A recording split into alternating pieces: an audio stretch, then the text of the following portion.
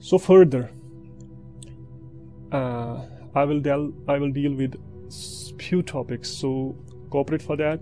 These will be short topics here, like you must be known about in physics. You must be you should know these two terms. One is unification and another is reductionism. As the words indicate, this means to unify, to join, and this means to segregate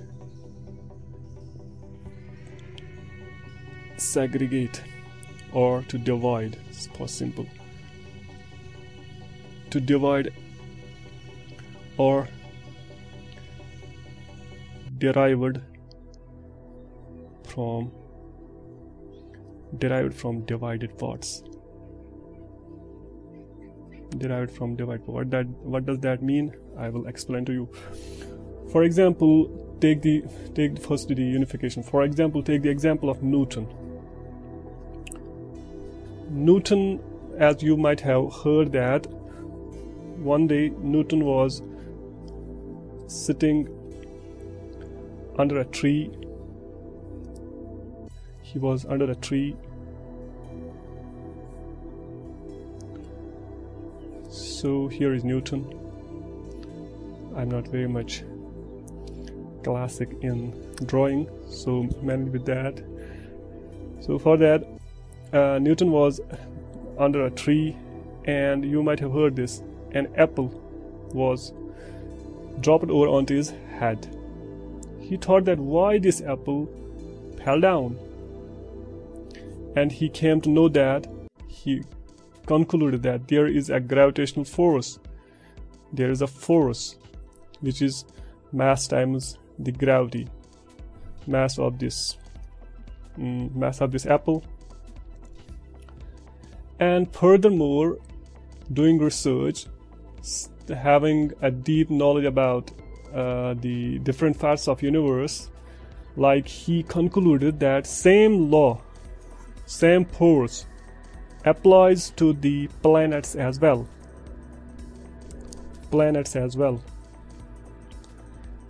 That is, this is sun, around it planets are revolving, planet is revolving. He concluded that the laws of nature which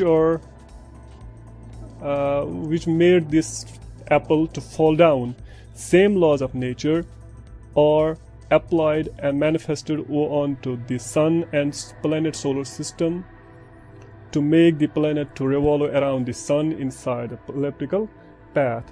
So he tried to unify two different domains. Like this is the terrestrial domain, we can say terrestrial domain. He unified terrestrial domain with what? Planets, stars, astro. These are the celestial domain. That is the domain of, that is, he unified domain of Earth with domain of sky. This is the word unification. This is the term unification. You have to understand that. So for that, in physics, you try to unify different domains. For example, Newton did unify this terrestrial domain, which is applied onto Earth, with the celestial domain, which is applied onto sky. Similarly, in contrast to this, another term comes, reductionism. It is another sort of dealing with things. For example, we have a system, a huge bulk system, big bulk system of gases. of gases, with temperature something, with pressure something, with volume something. We have to study different physical things, which are physical phenomena which are going inside this system. Say this system is a star, like sun, or this is something which is even observed on this planet, our planet. Say it's ocean, huge ocean. As we know, we can't observe every part of our sun.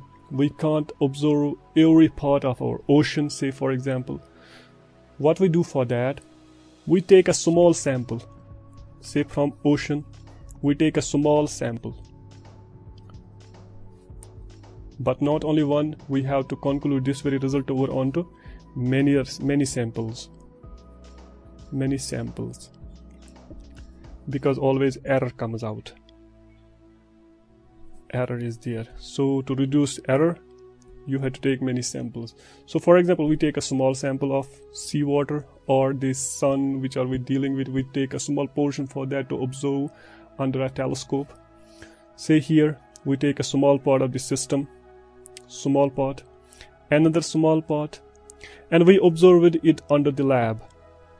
This small portion is taken under the lab under experimentation, and different phenomena which are going inside these small systems are observed. And after that, observing different samples, observing different small, minute, tiny samples from this very huge system which we were dealing, which we have to deal actually with, but we cannot directly deal with that. So we take few small samples from them and conclude that this very, say for example, XYZ phenomena, or these are mechanisms by which we can understand this very sample. What does reductionism mean? It means that the same process which are going inside these small minute systems which are taken from the bigger one, same XYZ phenomena must be taking place inside the parent source, for example star, for example ocean. Any observables which are taking place inside the tiny samples which are taken from the parent source, these mechanisms must be followed in a similar fashion inside the huge bulk parent source. So if we join these small samples, this plus this plus this, same result will be followed in the original one, because these are taken from, we have reduced the parent source to smaller sources, to smaller samples. When we join these samples together, we will get back, when we join these different samples, we'll get back the parent source. So the phenomena which are occurring inside these samples must be occurring inside the parent source, and the mechanism which are governing and the laws of physics which are governing these samples must be also applied to this parent source. So that means reductionism means that we reduce a huge system into smaller ones and conclude that whatever is going on in these systems, these small samples, must be followed in the parent one. This phenomena, this type of theory is called as the reductionism. So we reduce the huge system into smaller systems and conclude a result from these smaller samples, smaller systems, and conclude from them that these must be also followed in the source. Have got this idea? How to reduce? We reduce the parent into the smaller samples, then observe it inside the lab, taking some conclusion that these laws are followed inside these phenomena are taking place in a similar fashion. These laws and these different processes must be taking place inside the parent source. So this is the theory of reductionism. So there are two concepts in physics which must be dealt always inside the physics, in the field of physics.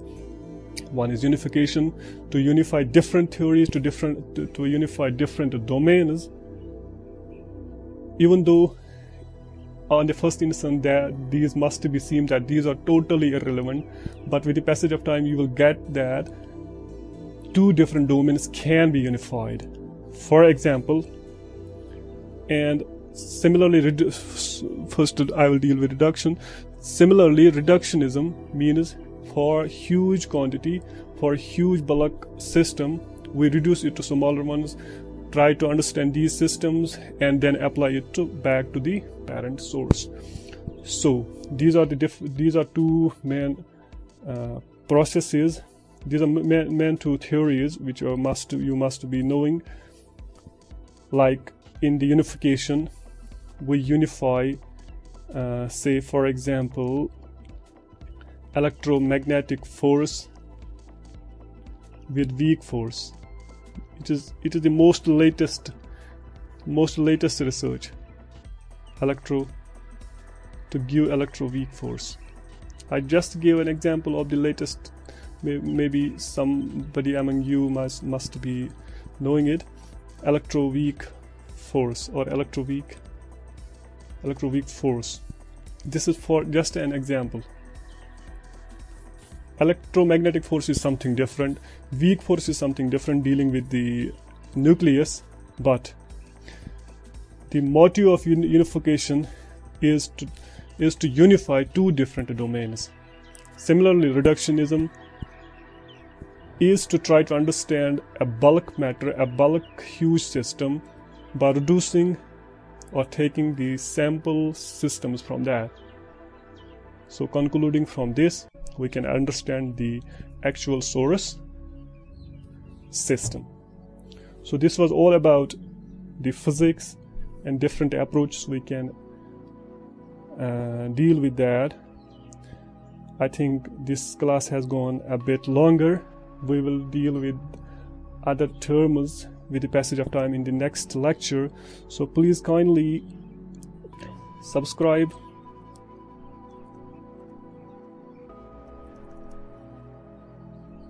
share, like this video,